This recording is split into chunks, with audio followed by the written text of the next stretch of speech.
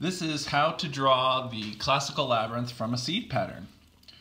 First, you want to begin about 1/3 of the way up in your space, on your paper or even in your yard if you are drawing this full size for walking. And you want to draw a cross or a plus sign. And the two lines should be in equal length. And then in each of the quadrants that you've created, you want to draw a turn or an L or an angle. That's what they're constantly called. And these also should be the same size and reflective of each other. And then in the corners, draw 4 dots, which are line ends. And this creates a square. If we drew and connected the dots this way, a square that would be divided into fourths, right? So the plus divides it in half, and the angles divide it in fourths, and then the dots are the corners. So this is the seed pattern for drawing the 7-circuit classical labyrinth. And then from the center of the plus or the cross, you want to go out, up, and over, either to the left or to the right. Now, which way you draw this creates the center where your labyrinth ends in the middle, and then you would retrace the design back out again. And by putting the center on the left, this creates a right-handed labyrinth where the entrance goes to the right. But if I drew this first one from the top up and over to the right, then that would create a left-handed labyrinth where the entrance enters and the first turn is to the left. So because the majority of classical labyrinths were right-handed, I'm going to draw this going up and over to the right. And then you want to step out to the next line and connect that up and over to the dot. And then you want to keep connecting whatever end point you find on the square up and over like a rainbow, right? So this is our next end point on the square. And you want to go up and over around, and then you need to bring it back in to connect to the square again. And we're simply trying to maintain equal widths, consistent widths of these circuits. So, you know, each of these pathways theoretically should be about the same width, but also be forgiving to yourself, especially if you're trying this for the first time, to have your path widths be consistent. So what's better is that you just don't judge yourself too much. This can be a meditation as well in non-attachment and self-acceptance. And basically, you're going to finish by coming down, out, up and over, and all the way back to the bottom center.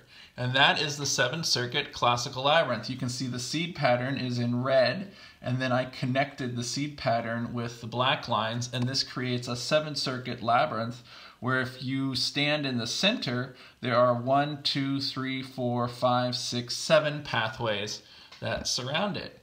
So you have just drawn the oldest labyrinth that we know of. It dates back 4,000 to 6,000 years old, and there's evidence that it was spread around the world by people learning the seed and then taking the seed design and showing it to other people and recreating the labyrinth in other lands. So it's kind of fun to think that labyrinths spread throughout the world by seed.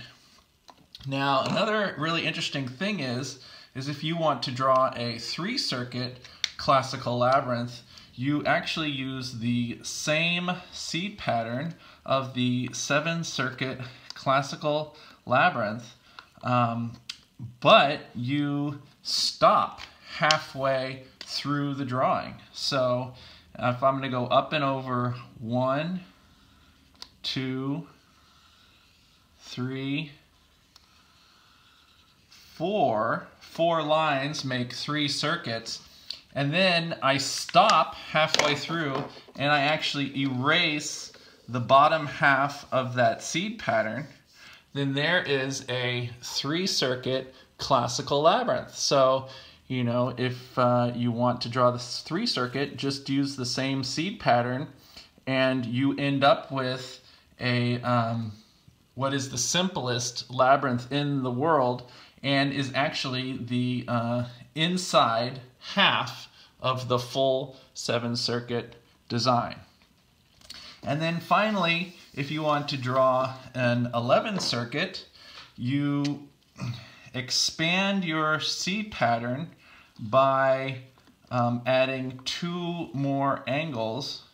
Well, actually you're adding 4 more angles, 2 in each quadrant, right? So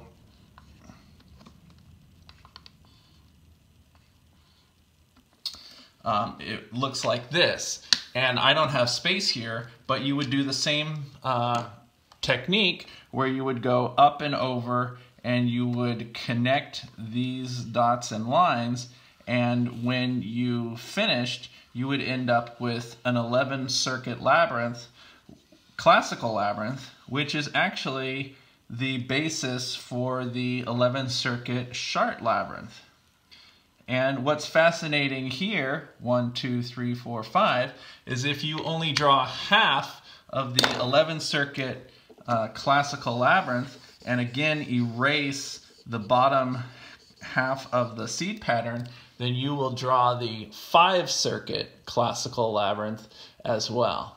So now you've learned not only to draw the 7-circuit, but the 3, the 11, and the 5. So one last bit of trivia and fun is that the 3-circuit classical labyrinth is actually shown in the logo of the Labyrinth Society. So you can see that in the logo, the seed pattern is there, and the top 4 lines are connected, and there is actually a 3-circuit labyrinth here that is in the logo of the Labyrinth Society.